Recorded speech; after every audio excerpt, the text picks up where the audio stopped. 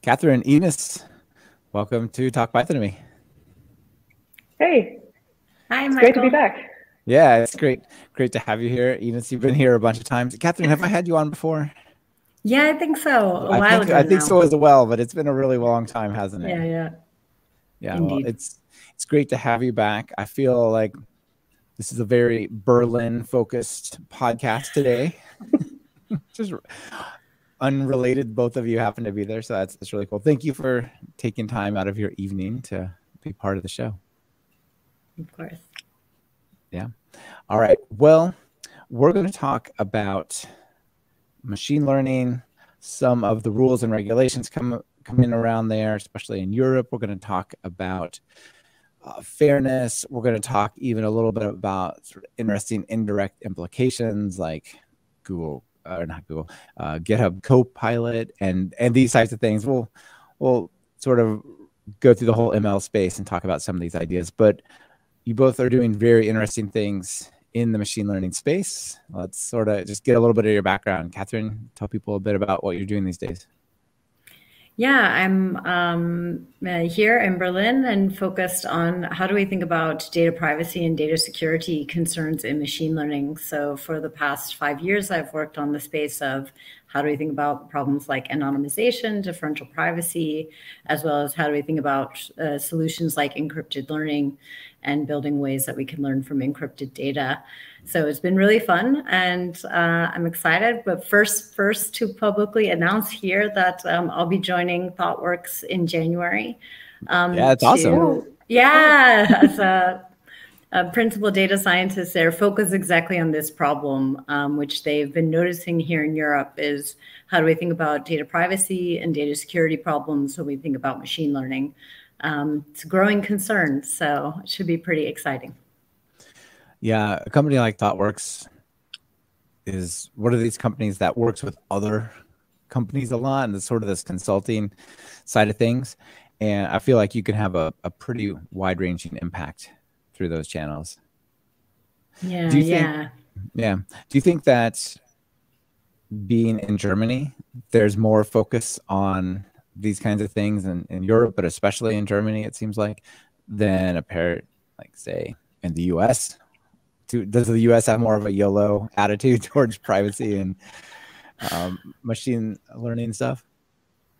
Yeah, I mean, I think just from a regulatory aspect, since we saw a passage of the GDPR, which is the big European privacy law in 2018, that it went into effect, we definitely saw kind of a growing trend here in Europe. Overall, I would say, like, actually France and the Netherlands have done quite a lot of good work, even Ireland, at questioning, let's say, larger tech usage.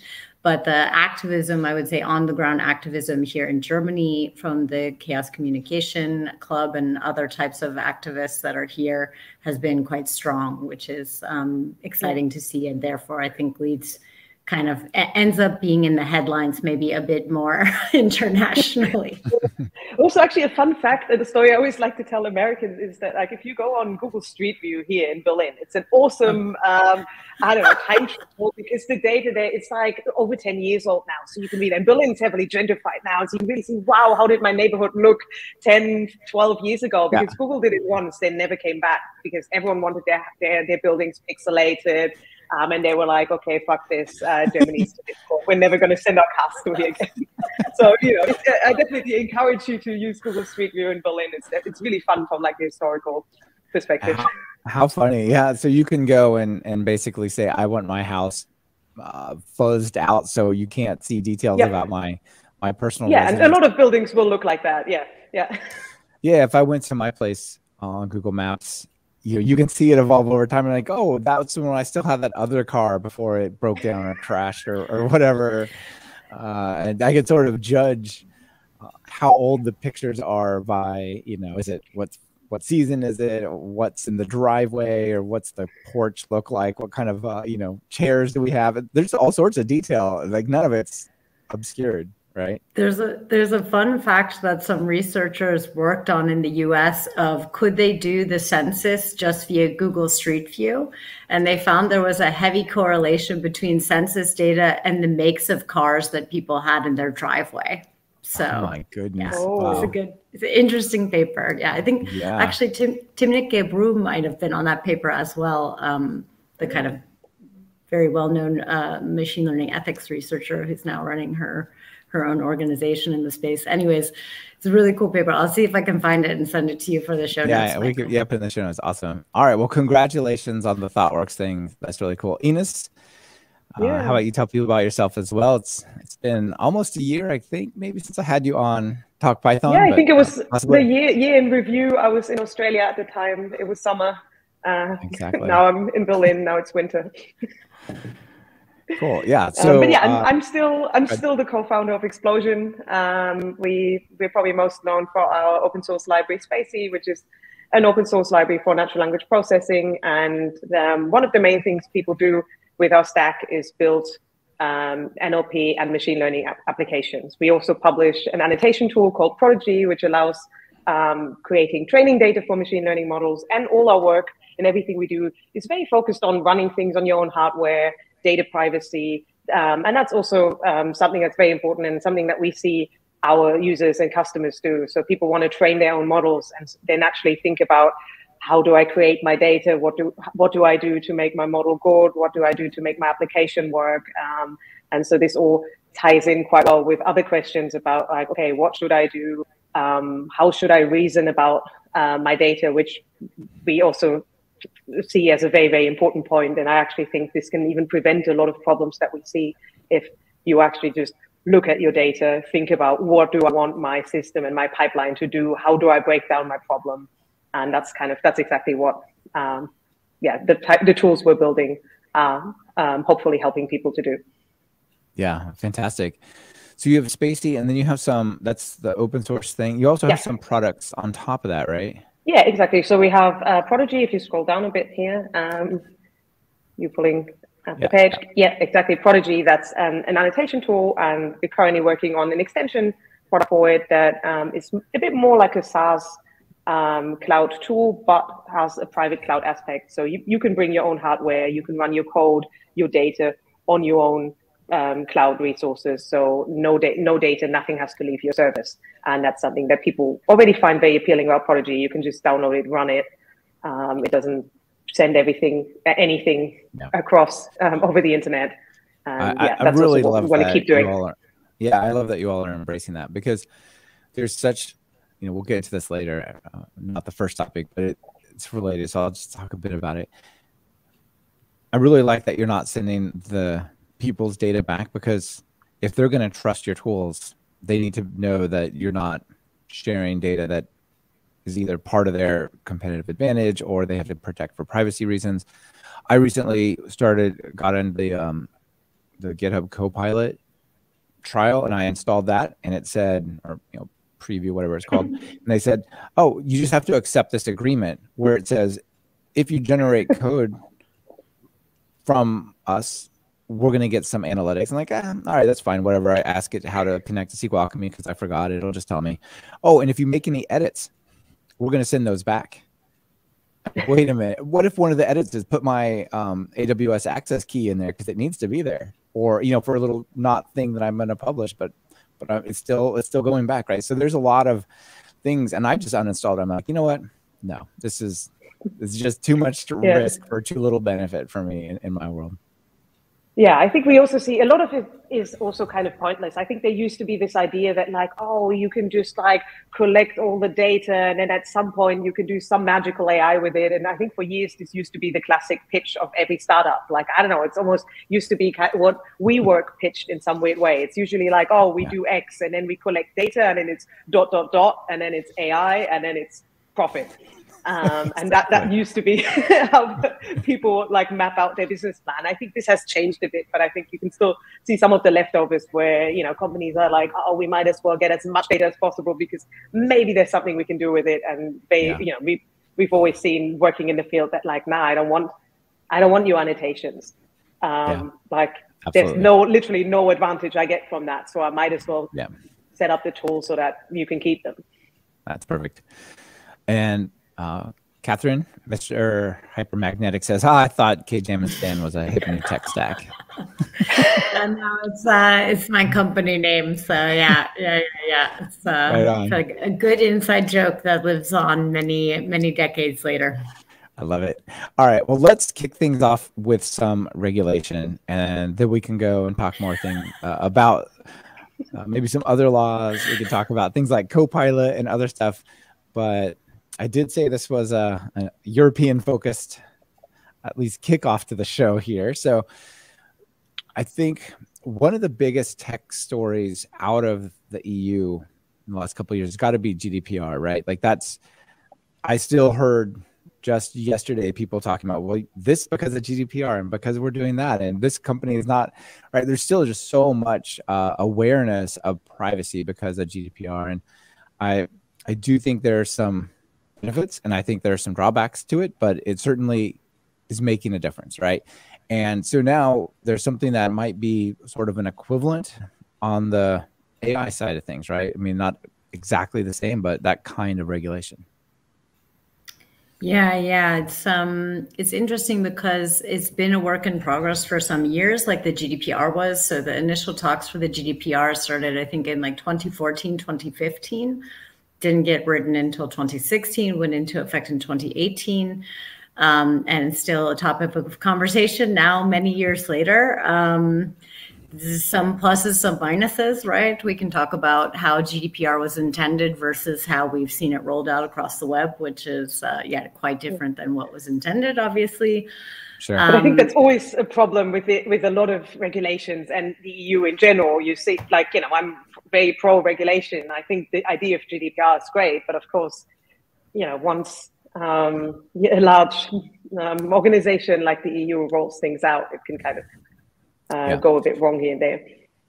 Well, let me set a little foundation about why I sort of said I think there are some negatives. I think the privacy stuff is all great. I think the ability to export your data is great. The ability to have it erased, to know what's being done with it. These are all good things. I feel, though, that it disproportionately was difficult for small businesses. But was aimed at places like Facebook and Google and stuff. So, for example, for like my courses and stuff, I had to stop doing anything else for almost 2 weeks and rewrite a whole bunch of different things to comply. And to the best of my knowledge, I'm doing it right, but who knows? Whereas Facebook didn't shut down for 2 weeks. They had a small team who did it, right? Yeah, well, no, they had quite a bit of only as a percentage of total employees. I mean, small. But they actually had to shut down several products that are no longer available in Europe that are available in other jurisdictions. Okay. And also, when we look at who's been fined, it's been predominantly the FANGs and other. Yeah, I do think the enforcement is focused on the FANG side of things. Yeah. Yeah, which is fair. It's like, which is basically what most folks said when it went into enforcement is like, yes, we believe these are things that everybody should be doing to better look after the security of sensitive data, regardless of, the provenance, so to speak. But also we intend to employ this legislation to look after these problems, right? And everything that Max Schrems has been doing, he's based here in Germany, and he's been filing quite a lot of amazing lawsuits against a variety of the FANGs and been getting some interesting rulings, let's say, from the European courts. Yeah, good. Ines, how was the GDPR for you before we get to the next law? Explosion. Was it a big deal? Not so much, because I think actually already our standards were such that like we weren't really doing anything that was violating or intended to violate what then became GDPR. Like I think it was just we had to go through some things to make. I don't know. We've always intended to not have any cookies on our sites, so we don't in the first place. And then it's actually a lot of work to like make sure that like nothing you use tries to sneak some cookies in there, and then you're like, I used the wrong URL here. Now I have all these YouTube cookies again. But I think in general, we were already, even before it came up, or before we GDPR really came out, we realized that we're actually pretty compliant, or like at least we already aim to be compliant, so we didn't have to do very much. I think I was too in terms of principle, but not exactly in practice. There were those types of things. Like, for example, I had the discuss comment section at the bottom of all the pages. And then I realized they were putting double click cookies and Facebook cookies and all sorts of stuff. I'm like, wait a minute. I don't want people who come to my page to get that, but I'm not trying to use it, right? It's like this cascading chain. And yeah, like embedding YouTube videos, we go to a lot of work to make sure that it doesn't actually embed YouTube. It does a thing that then allows you to get to the YouTube without the, anyway, it's like that kind of stuff, right? But still, I think it's good. I think it's pretty good in general. But let's talk about machine learning and AI stuff. So I pulled out some highlights here. Let me maybe throw them out and you all can react to them. So we've got this article on techmonitor.ai called "The EU's leaked AI regulation is ambitious but disappointingly vague. New rules for AI in Europe are simultaneously bold and underwhelming." I think they interviewed different people who probably have those opinions, as you could see through the article. It's not the same person necessarily that holds both those at once. So this is leaked, but this was leaked in April 15th of this year, and I think 7 days later or something, the actual thing was published. So it's not so much about the leak, just that the article kind of covers the details, right? This is still not unknown, is it? No. The full text is available, and there's been a lot of good kind of deeper analysis from a variety of perspectives. Yeah.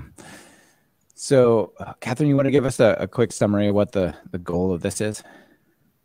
Yeah, so I think, when I first got wind that this was going to be happening, I was talking with some folks at the Bundesministerium Intern, which is basically the intern German administration here. So you could think of like if we had in the US, US centric, in the US, if we had like an Office of Homeland Security and the Interior, and they were all together and they also did like FTC like things, that's what it would be. Anyways.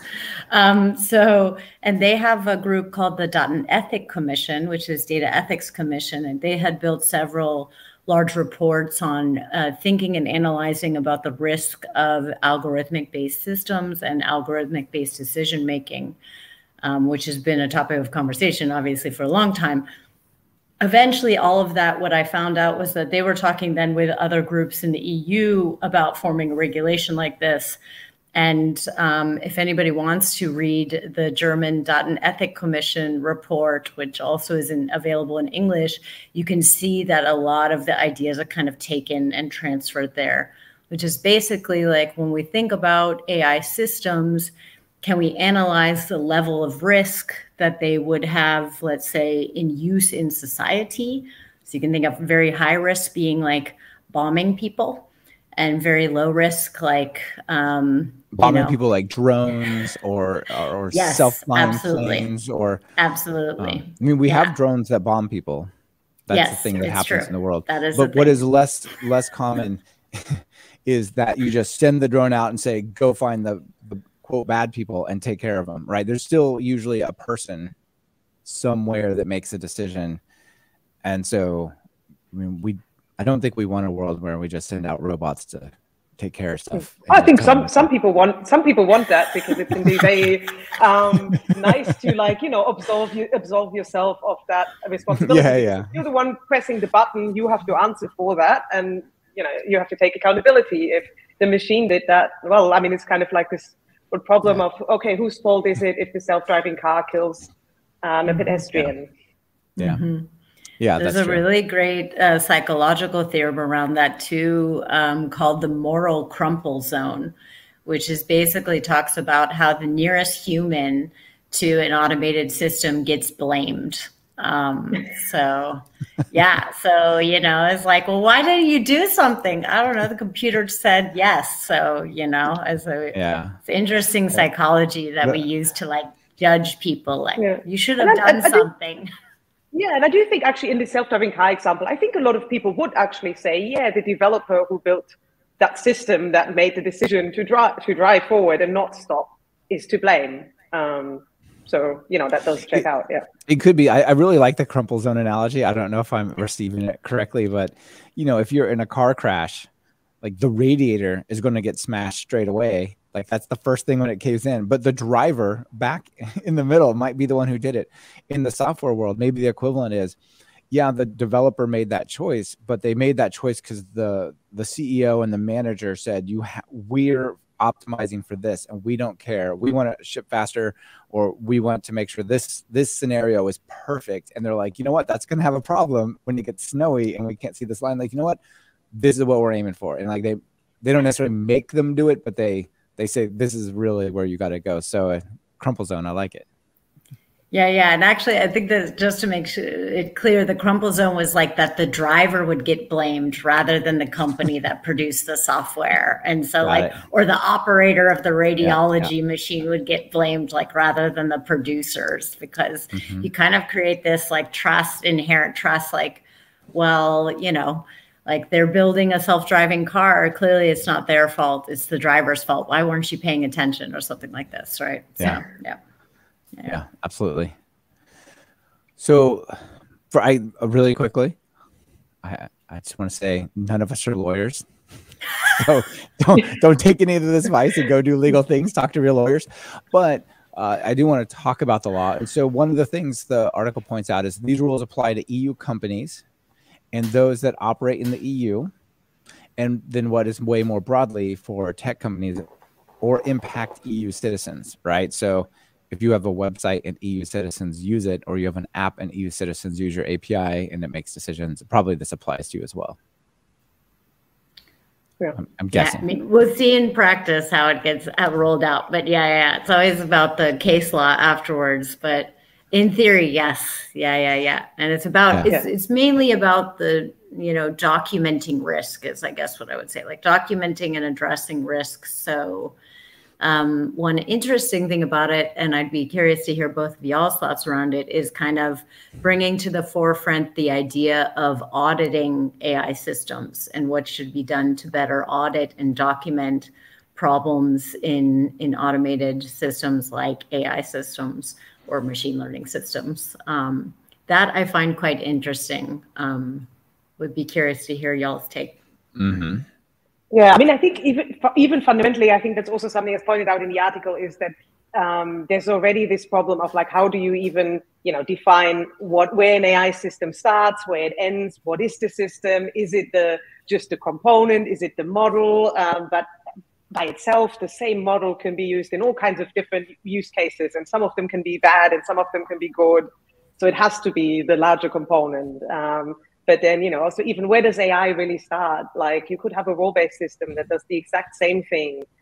Is that like exempt for, even if the outcomes are like pretty much identical? I think that's already where it gets pretty problematic. And where I think you'll also probably see a lot of people, being able to get away with, things. Yeah, the law seems to try to characterize the behavior of the software rather than the implementation or the technology of it, right? It doesn't say, when a neural network comes up with an outcome or something along those lines. And they talked about how the idea is to try to make it more long-lived and more broadly applicable, but also, so that could result in ways to sneak around it. Technically it's still doing what the law is trying to cover, but somehow we built software that doesn't quite line up. And actually to get back to this auditing question, I do think it's definitely a very interesting part of it, and I do think that it also shows that stuff like interpretability will become much more relevant and interesting, or even more relevant going forward, because I do think if we end up with laws like that, companies will have to be able to either just explain internally, why did my system make a certain decision, or maybe even this has to be communicated to the user, or to to citizen, in a similar way of how with GDPR you can request your data. Maybe you can be able to request more information on why a certain outcome was produced for you, or which features of you the system is using. And I think that all that does require, Sure. The feature seems completely doable. Like, it seems entirely reasonable to say, well, we used your age, your gender, and your income and your education level to make this decision. I think maybe more tricky is, why did it make a decision? I mean, you two know better than I do, but it seems really, I can sit down and read code and say, well, there's an if statement that if this number is greater than this, we do that. But it's really hard to do that with neural networks, right? Yeah, and machine learning gets tricky because machine learning is always code and data. And yeah, so it's this software 2.0 idea where even, testing a system is much more difficult. Like, if you're just writing straightforward Python code, you can then write a test and you can say, oh, if this goes in, this should come out. And if that's true, then yeah, you have a green test. And then exactly.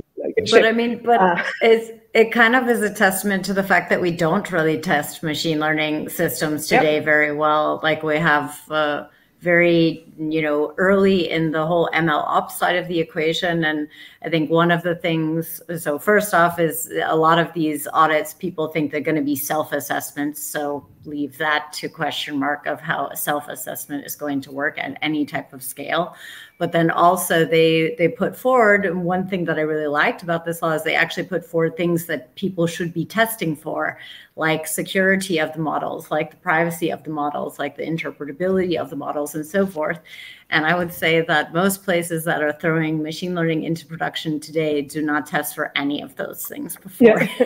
So no, I think it's mostly like, some accuracy score, and then maybe some feedback from users, and then it's good to go. Does it seem like a reasonable outcome? Okay, good, it's working. Yeah, and I think, but there's also a lot of, we see this kind of disconnect if you go from academia to industry, where you can't, academia works differently. You have very different objectives, and that's great. You're trying to explore new algorithms. You're trying to solve problems that are really hard, and then see what works best on them, and rank different technical solutions. And in industry, you're actually shipping something that affects people. And if you just apply the exact same metrics, that's that's just not enough.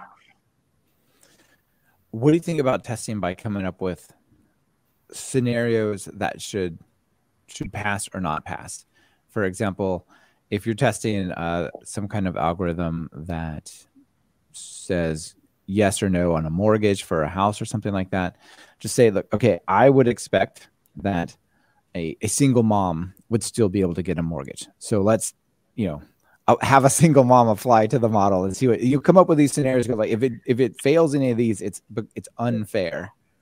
I mean, try to give it's an a very example. idealistic. Is it possible? I mean, I don't want to call it cute. Like, it's a very idealistic view, and that's all very nice. But I think I personally see two problems with this. One is that a lot of AI systems are usually quite different. Not everything is as straightforward as like, oh, I have a pipeline here that predicts whether you should get a mortgage. It's often like lots of different components. Every company tries to solve very, very different problems. So you can't easily develop a framework where you have one input and one output. Usually predicting the thing is one tiny part of a much larger application. And then also, okay, if you have things like, oh, should someone get a mortgage? Should a private company give you a mortgage or not? I think a lot of, companies would find that, oh, maybe it's up to us whether, you get a mortgage or not. There's no, there's no general framework for, and I mean, maybe with a mortgage it's a bit different, but there are so many applications where, yes, you can say it's really unfair, but it's still, within the realms of what a company would argue is, up to their discretion. And I'm not defending that. I'm just saying it's very, very difficult to say, oh, you're being unfair here. It's not straightforward as my example. At least in the US. Yeah. At least in the US, there's actually laws for this. So equal treatment or disparate treatment, we would say. So there's actual mathematical, it's a statistical relationship, 70-30 or 80-20, I think, that you can show that there's disparate treatment. So for example, if you could prove that there's that much of a difference if you're a single mother, let's say, versus other groups, and you actually have a legal court case, you can take the bank to court and you can sue them. So there's some precedence for equal treatment, at least in some countries and some jurisdictions. And I think from thinking about the mathematical problem of fairness, I mean, in all of the research that a lot of really amazing, intelligent researchers have done is they've shown that fairness definitions and the choice of fairness and how you define it can actually be mathematically diametrically opposed. So depending on what definition you choose, and there's a whole bunch. So Arvind Narayanan and his group in the US have been doing a ton of research on this. There's a bunch of folks that have been doing research for more than a decade on this. All the FAT ML people, the Fairness, Accountability, and Transparency and ML conferences that run every year have been doing, again, 2 decades nearly of research on this stuff. But it's not a solved problem, even if, let's say, you choose a fairness definition mathematically, you measure the model, you have met that requirement. It doesn't mean that actually what you're trying to show in the world or what you're trying to do in the world from like how we humans would define fairness is what you've met, right? So I statistics think, and intuition are not necessarily the same, for sure. Yeah. Katharine, you had an interesting comment about fairness is not the only metric before we started recording. Oh yeah.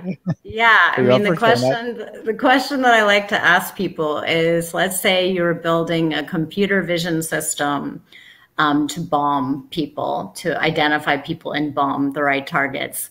If you said it performed fairly, let's say in relation to gender or in relation to skin color, to the darkness of your skin color, would that be an ethical or fair system?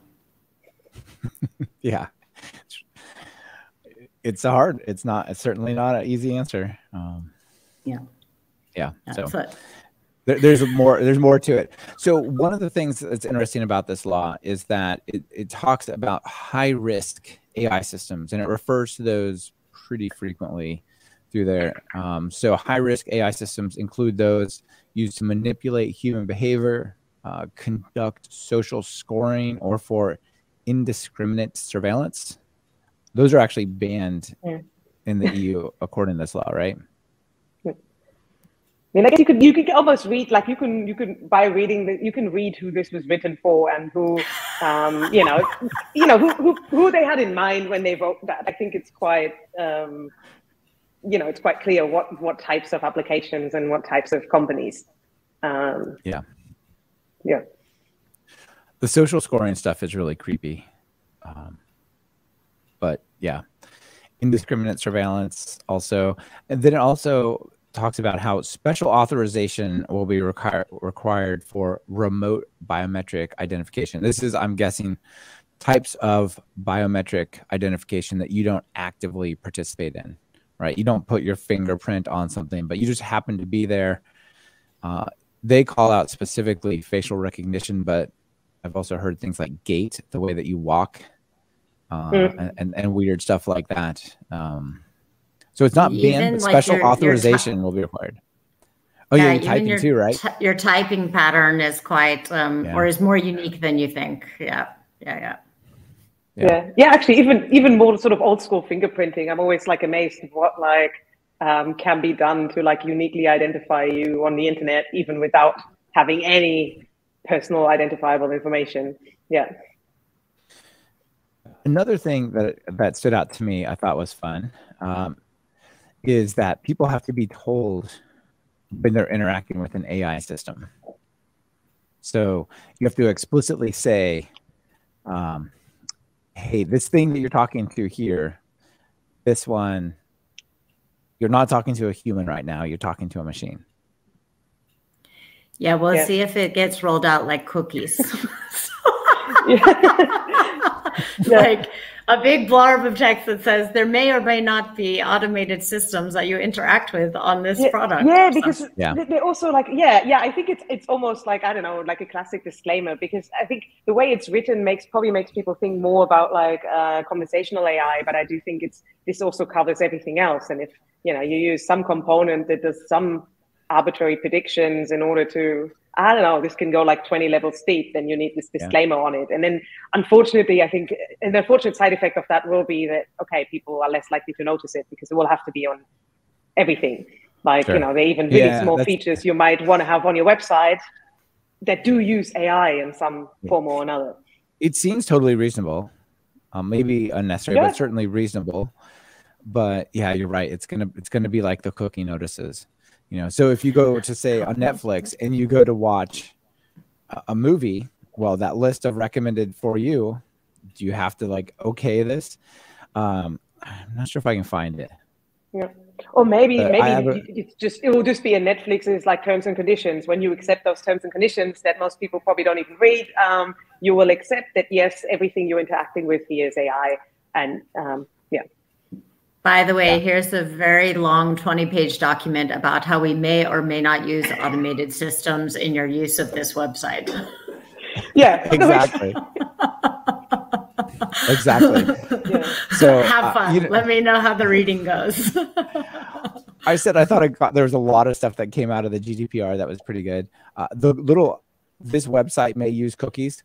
That to me just the worst. is the worst. It's like, do you want to be able to log in?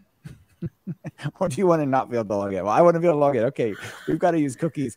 So I actually got this thing called I don't care about cookies as a browser extension. And if it sees that, it tries to agree to it automatically, like every side, just so to cut down on the cookie. Okay. By the way, this was by no means the intention of the law, just to make it clear to everyone. No, I think it's important to bring that up because also, especially I think, from the European perspective, I'm generally a fan of GDPR, and then often, people go like, oh, it's all these cookie pop-ups, and it's like, no, that's not GDPR.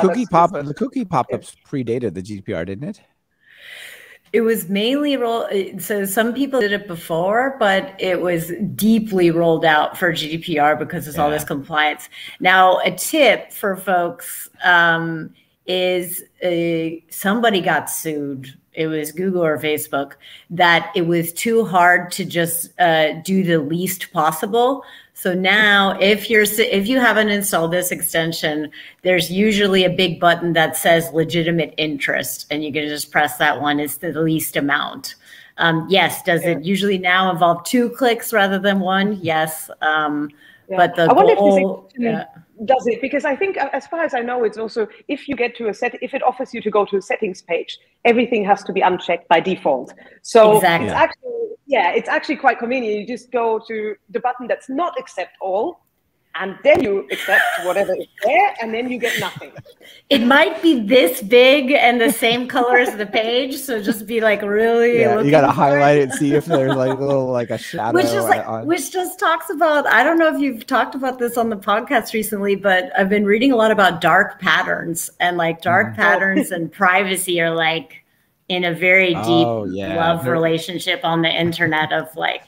No, you really want to give us all your data? You're going to be so dark sad patterns if you and don't. the lack of privacy. Yeah. At least with like the same color as foreground and background, that ties into another compliance thing, which is accessibility. And at least if like in the US, you can get sued for having a not accessible website, even, companies will at least not do this, even if it's only if they don't care about anyone accessing their website and all they care about is not getting sued.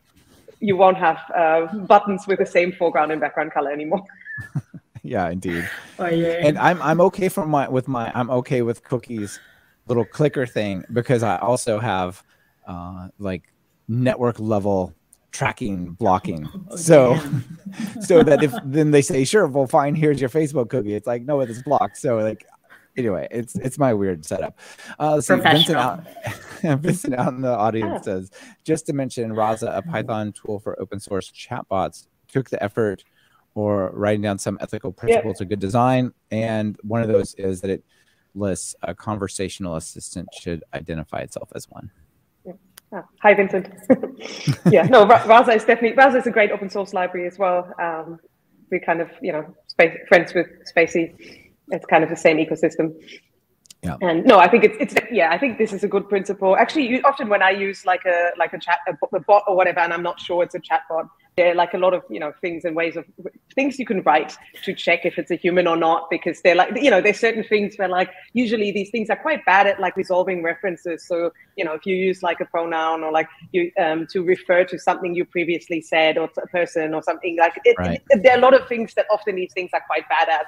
And if you're vague enough, a human will always get it, but like a machine might not. So if you use your text processing ML skills and experience. Yeah, no, because there was a case where I was like, this person, this agent is so incompetent. It must be like a machine. And then it would be a pretty good chatbot because the chatbot passed as an incompetent human.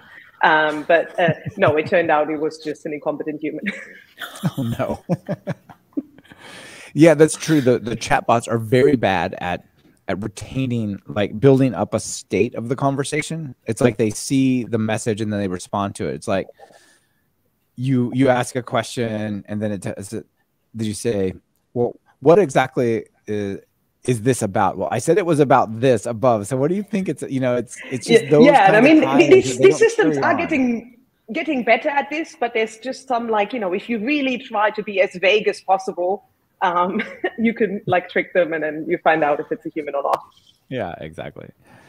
So let's see. Some more things about the law is over here, the military. AI in the military is exempt. So that's not a surprise. I mean, there's probably top secret stuff. How are you going to submit that? I don't know. Yeah, but then it's like, a lot of the worst things that happen in this context. So it's like, as a little anecdote, for example, for a long time, we've at Explosion, we have this policy that we do not sell to organizations who are primarily engaged in government, military, or intelligence, national security, because, and our reasoning for that has always been that, well, in the free market, you have a lot of other ways that companies and applications can be regulated by regulations like this, but also just by market pressures and by things just being more public. All of these things you do not have if the work is military, intelligence, or certain government work. So we see that as very problematic because you have absolutely no idea what the software is used for, and there's absolutely no way to regulate it ever. And then we say, okay, that's not who we want to sell our software to. Like there are other use cases, it's not, some government things are fine. We'd happily sell to the IRS and equivalents, or, Federal Reserves. There are a lot of things that are not terrible, that are government adjacent, or just a lot of research labs as well. But military, that's quite obvious. Yeah. Well, and then you think how many companies that work on machine learning today that focus on selling explicitly into the military, and it's well, are they exempt because they're just basically an exempt? Is Palantir exempt from this? Oh, I'm interesting. very curious. Right, because the law would otherwise apply to them, but sort of indirectly. So you're asking about transitive property, basically. Yeah. Exactly. It's only in use in military use, so it's probably okay. It's probably exempt or whatever.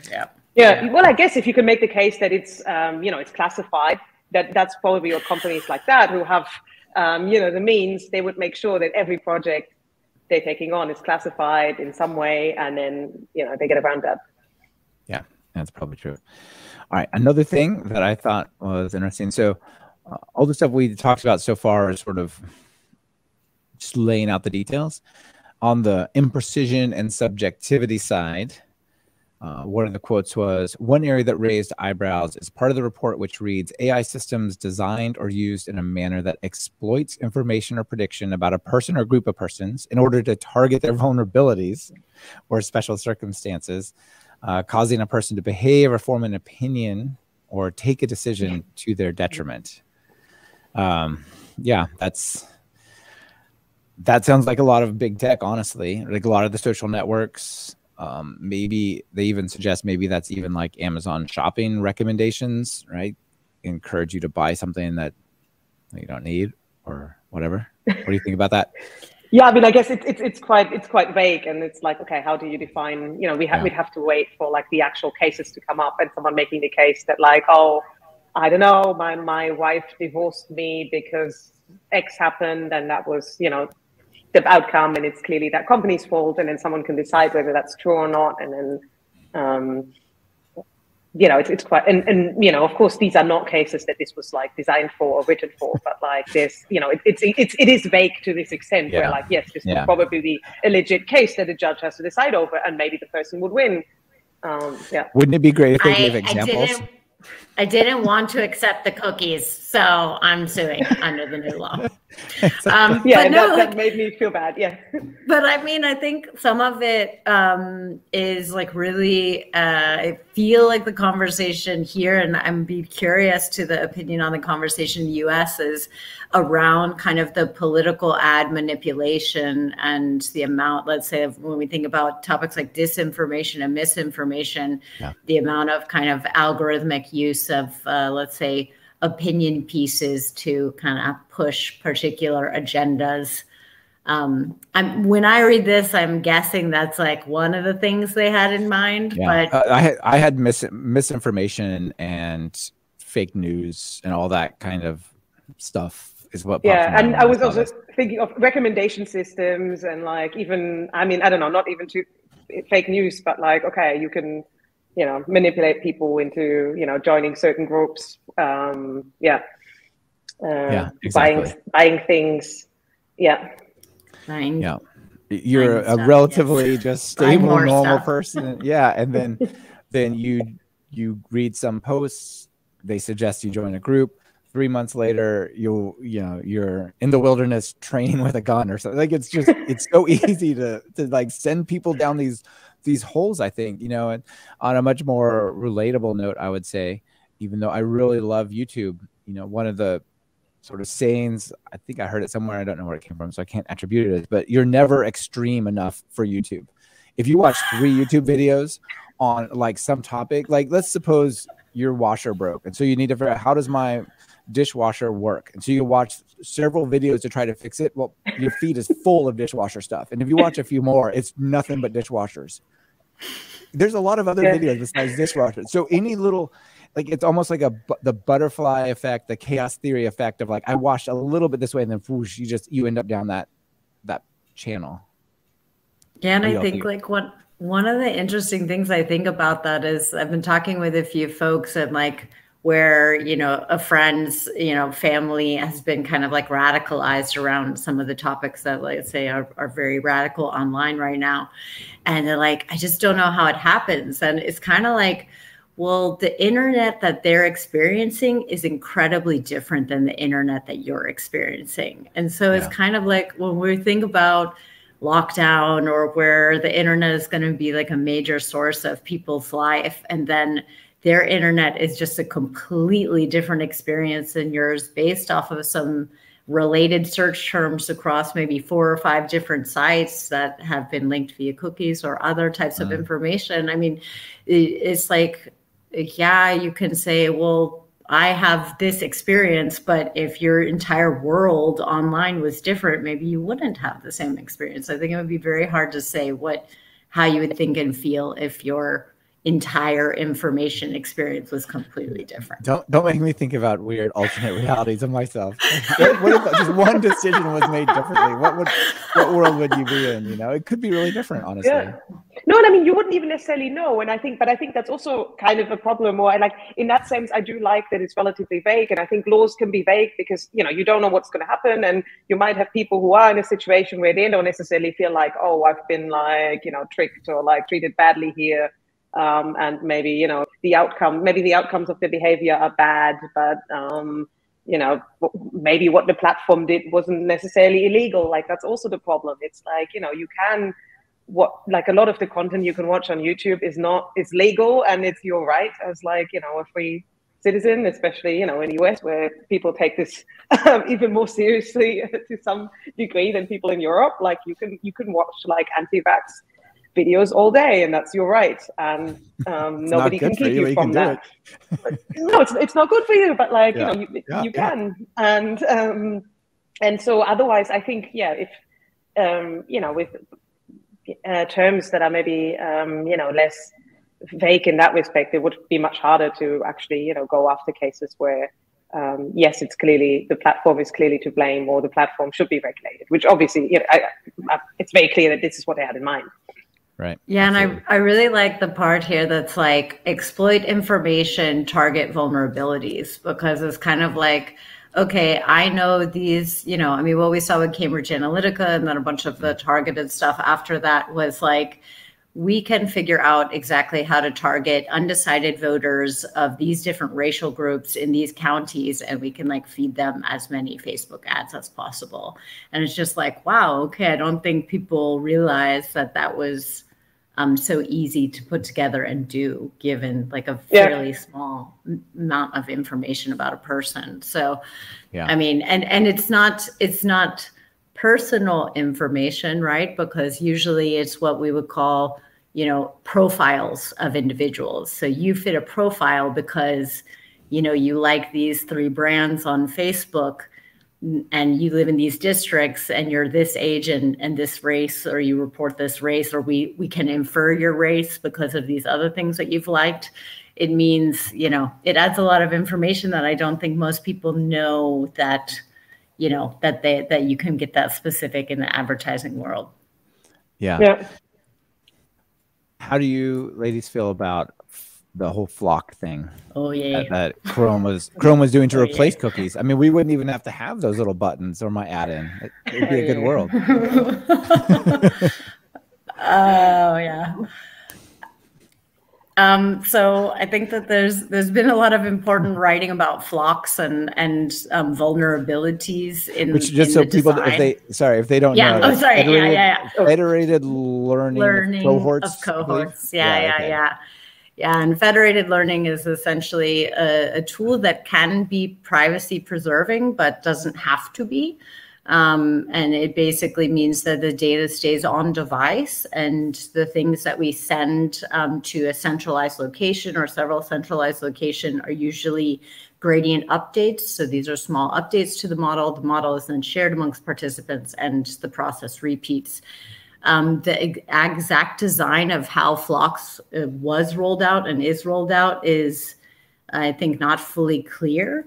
And in general, I'm a fan of some parts of federated learning, but there's a lot of loopholes in flocks design that would still involve the ability for people to both reverse engineer the models, but also to fingerprint people. So to take your cohort plus your browser fingerprint, you combine the two, it becomes fairly easy to re-identify individuals. So and I think the more underlying problem here is also that, well, you know, are you going to trust something that comes out of Google that's marketed as like, oh, it will like, you know, preserve your privacy and be like really great for you and the internet? And I mean, that's it's just like screens of like red flags. It feels like we've been presented a false dichotomy. We could either have this creepy cookie world, or because we must still have tracking, or we could have this flock. It's like, well, or we could just not have tracking. Like, that's also a possible future. We don't have to have tracking, and here's a better tracking mechanism. We can just have not have tracking. How about that? I was reading a wonderful article about IE6. Okay, I don't know. That's young children. History. I'm sorry that I'm bringing up ancient history, but there was a browser once, and it was called Internet Explorer 6. It was the bane of every web developer's existence for a long time. But one thing that I didn't know about it until recently is it actually had privacy standards built into the browser. You could set up certain privacy preferences, and it would like block cookies and websites and stuff for you automatically, like in every web. And I was just, there was this whole standard called P3P that with the WC3 put together around like everybody's going to have your local stored privacy preferences, and then when you browse the web, it's just going to automatically block stuff and all this stuff. And I was like, we figured this out during IE6. What happened? So just to let you know, a little bit of history. Look up P3P. So absolutely. All right. I guess to close out the flock thing, the thing that scares me about this is if I really wanted to, I could open up a private window and I could even potentially fire up a VPN on a different location and go visit a place. And when I show up there, no matter how creepy tracking that place happens to be, I am basically an unknown to that location. Whereas this stuff, if your browser constantly puts you into this category, well, you show up already in that category. There's really no way to sort of have a fresh start, I guess. All right. So one thing, Ines, maybe you could speak to this since you're right in the middle of it, is They talk about how one of the things that's not mentioned in here is, how does basically they say the regulation does little to incentivize or support EU innovation and entrepreneurship in this space. Like there's nothing in here in this law that specifically is to promote EU-based ML companies.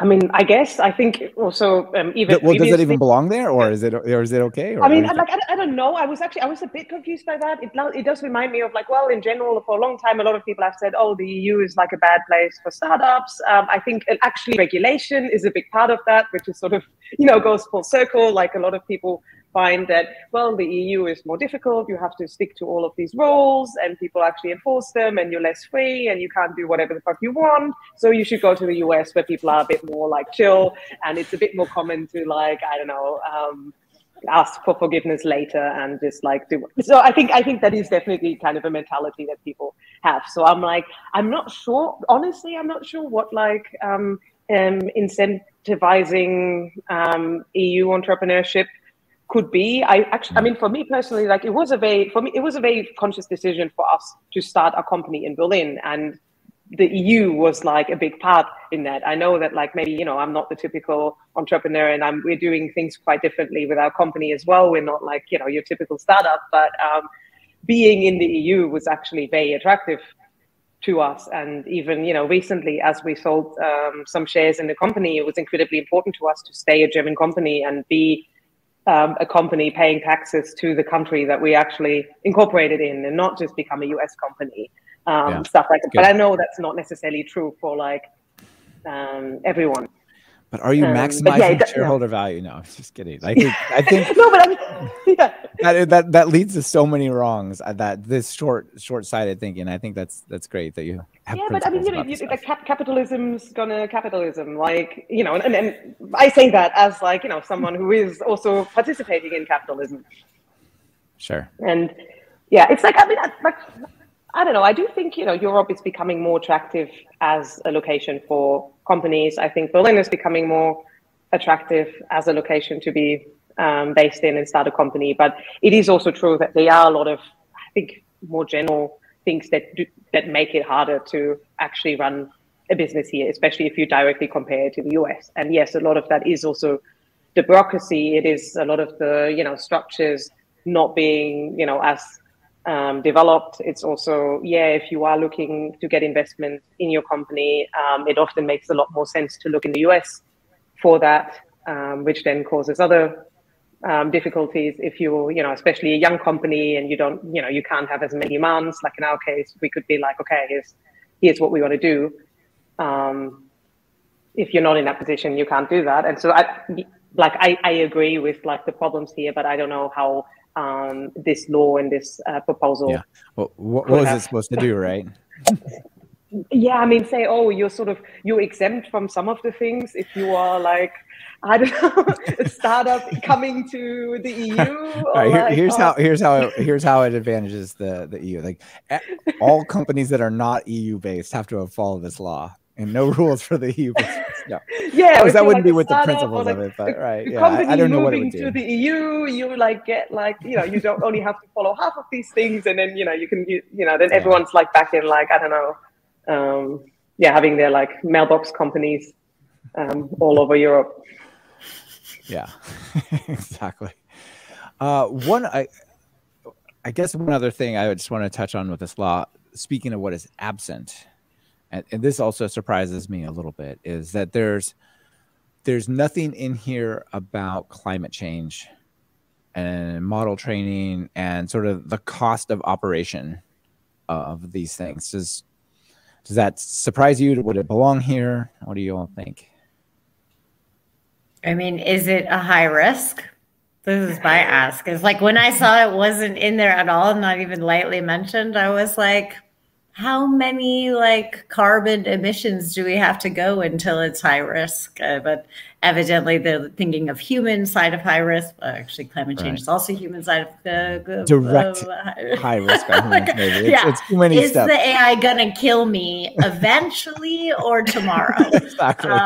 Is it armed or is it just polluting? Is it like just 30 years from now when it floods or something? Yeah. And so I think like I was definitely curious to see that they didn't include it despite all of the kind of work here from the Greens and other parties like them for, climate change awareness when we talk about what is a risk, right? Obviously, there's a huge risk for the entire world, right? Yeah.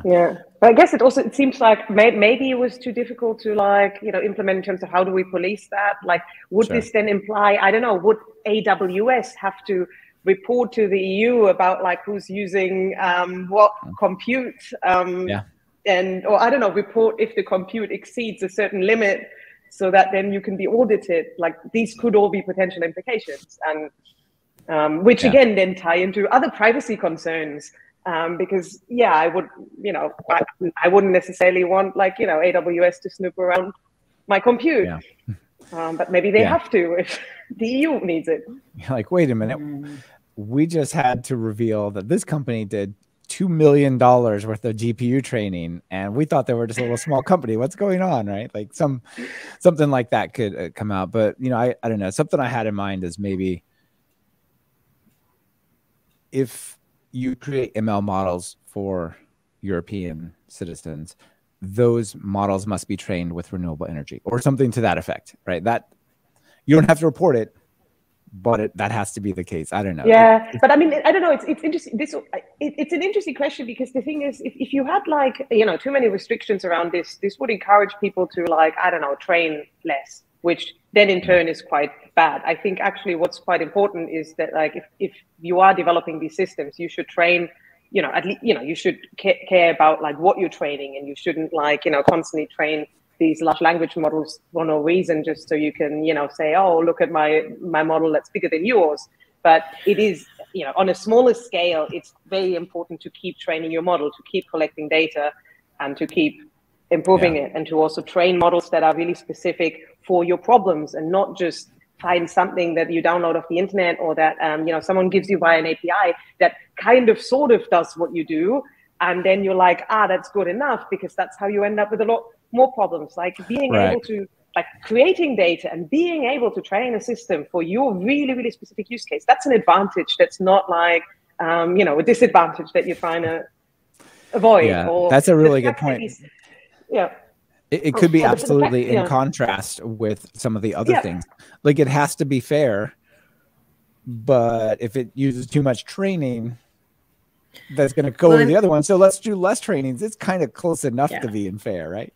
Yeah, and then that encourages people to use, I don't know, just like some arbitrary API that they can find, which again is also, not great. Or like, I don't know. I think the bigger takeaway, or a very important takeaway from these really large language models, in my opinion, is not necessarily that like, whoa, if we just make it bigger and bigger, we could get a system that then is pretty good at pretty much everything, considering it's never learned anything about any of these things. I think the takeaway, and I think that many people are still seeing it this way. And I think the more reasonable takeaway is, if a model that was just trained on like tons of text can do pretty good things with stuff it's never seen before, how well could a much smaller, more specific system do if we actually, trained it on a very, very small subset of only what we want to do? And that will be more efficient.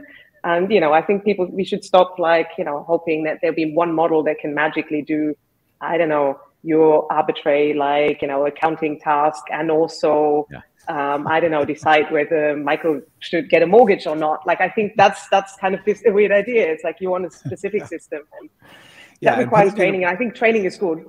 Yeah, put a good word in with the mortgage AI for me, will you? Katharine, I think you wanted to have a quick comment on this, and maybe we should wrap it up after that.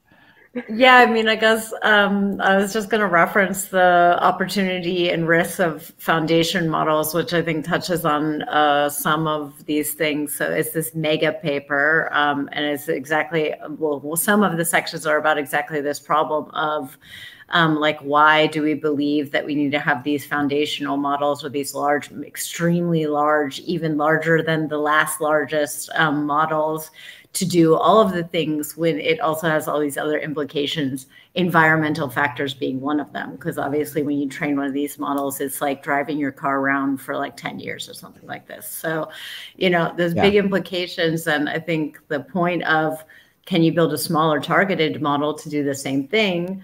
And then the other point of, if we need these big models, are there ways for us to hook in and do small bits of training rather than to retrain from the start, from the very beginning?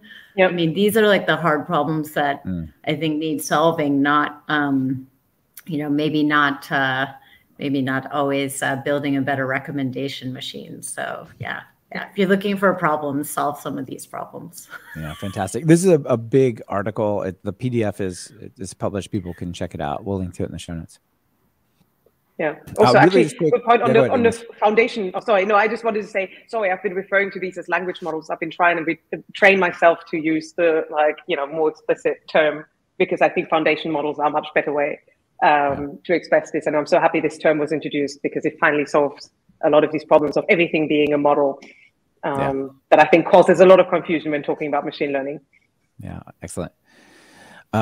Whoops, moving around.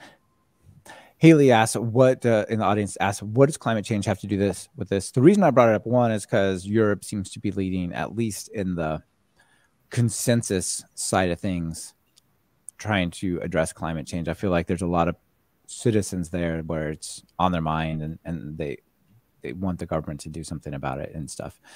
The governments do a lot there. So as a law, I thought, you know, maybe it would touch on that, because Katharine, you pointed out some crazy number. You want to like just reemphasize some of the cost of some of these trains? It's not just like, oh, well, it's like leaving a few lights on. It's a lot. No, it's a whole lot. Huge. Yeah. And they keep getting bigger. I forget who released the newest one. I don't know if you remember, Ines, but it's like they keep getting bigger and bigger. So some of these have like billions and billions and billions of parameters. They sometimes have extremely large amounts of data, either as external reference or in the model itself. And Timnit Gebru's paper that essentially she was basically fired from Google for researching was around one of the parts of the paper was around how much carbon emissions come from training these models. They've only gotten bigger since that paper. And yeah, it just, I may have the statistic wrong, but it is almost as bad as driving a car around, you know, with the motor on every day, you know, with your normal commute for like 10 plus years to just train one model. Yeah. And it's really absurd, because some of these models are just training to prove that we can train them. And so it's like, what? Yeah, and often it's not the artifact isn't even as useful. Where it's like, okay, with a lot of the BERT models, we can at least. I think it's good that we just reuse these weights, and I think often in practice that's what's done. You know, you take some of these weights that someone else has trained, or use these embeddings, and then you train something else on top of that. Like transfer learning, or something like that. Yeah, or even just like you use these embeddings to initialize your model, and then you train different components using these embeddings, and that is efficient.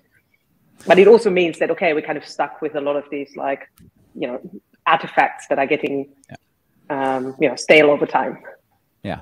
So the comment in the audience was, I could train one on my laptop and use electricity. Like, true, but it's like 50,000 laptops, or I mean, it's a much. I mean, it's a lot more. Exactly. No, and I think training on a laptop is great. Like, for example, we recently did some work to be able to hook into the Accelerate library on the new M1 MacBooks, which make things a lot faster in Spacey, and that was quite cool to see. And we want to do a bit more there, because, like, oh, you can really, you know, if we optimize this further, you can actually train a model on your MacBook, and this can be really accurate, and you don't necessarily need like all this compute power.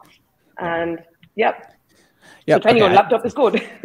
It is, and you can do it. But a lot of the ones that we're actually talking about use like these huge modules that take a lot. So you can say you don't really care about climate change or whatever, but if you do, the ML training side has a pretty significant impact. And I was unsure whether or not to see it, but yeah, I guess it makes sense that it's not there. who knows? It's also they said this is a foundation for potentially future AI laws in Europe. Yeah, and I also appreciate that. Okay, they didn't want to tie everything together. Like I think from a political perspective, if you are proposing this pretty bold framework for regulation, tying it into too many other topics can easily, I don't know, distract from like the core point that they want to make. So I think it might have actually been like a strategic decision. Yep, absolutely.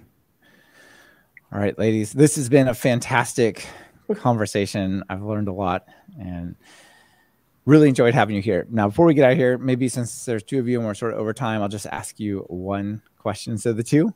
So if you're going to write some Python code, what editor are you using these days? Katharine, you go first. I'm still in Vim. Am I old? I think I'm old now. Oh, you're classic. Come on. Not old. Classic model. Ines? Yeah, no, I'm quite boring. Visual Studio Code. I've been using that for years. It's pretty nice. I think it's probably the most common answer you get, and it's quite. It's certainly. I mean, actually, using Vim is a lot edgier and cooler. I wish, even for that reason alone, I should just switch it up. Edits code without even a window. It just appears on this black surface. I mean, my co-founder, he programs that way, and I'm like, okay, if it makes you happy. Yeah, you do you. Some people just like to suffer. That's okay. Oh, damn. All right. No, sorry. No offense. I don't know. No offense. This was a joke. No offense to anyone who's programming in Vim. I know lots of great people who do that. I don't want to get any hate messages. Please, don't email me. All right. Well, Katharine, Ines, thanks for coming back on the show and sharing your thoughts here. Yeah, thanks for having me. Yeah, thanks for having me.